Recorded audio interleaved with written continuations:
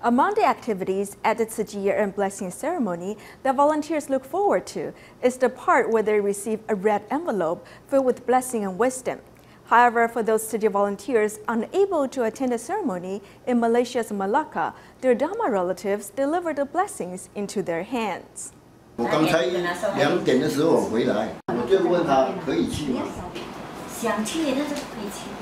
Unable to attend the year-end blessing ceremony this year due to her osteoporosis, Tzu Chi volunteer Xiaohua is grateful others have brought her this year's red envelope of blessing and wisdom. I am so grateful, as I couldn't go receive the blessings myself. My heart is in line with the masters.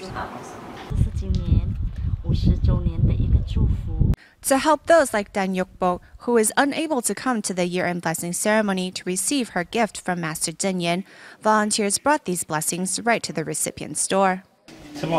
What is this? Master Zheng Yan's blessings. She couldn't open her hand, but her husband helped her grip it.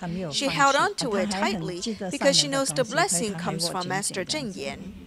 It's comforting for her to receive the Master's blessings.